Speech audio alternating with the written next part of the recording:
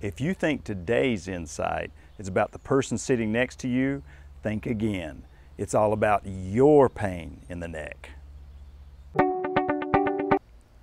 Hey, it's Jones Loflin. Welcome to Insights from the Jones Zone, where I give you a way to master your week in 3 minutes or less.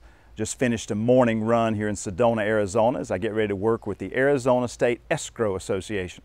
Wasn't able to do that run a couple weeks ago because I was having some problems with my hip and my back, and like most people, I kept putting it off. What the process reminded me of was just how dangerous it is, beyond our physical well-being or physical health, but just how dangerous it is to our productivity and our sense of well-being when we won't check out these kinds of things and do something about it more quickly. I think there's two reasons that it's so limiting to our productivity. First of all, is it reduces our ability to focus in the moment. I found that when I feel that sharp pain in my back or my hip, that I couldn't really focus on what I was working on in the moment.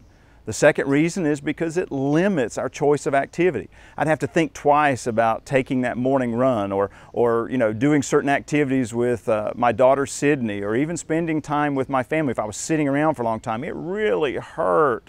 So I was limited in my choices.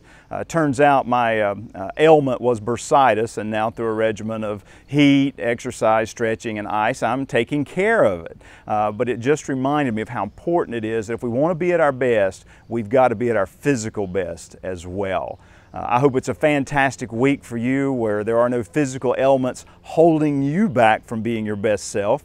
Thanks for spending a few minutes with me today in the Jones Zone.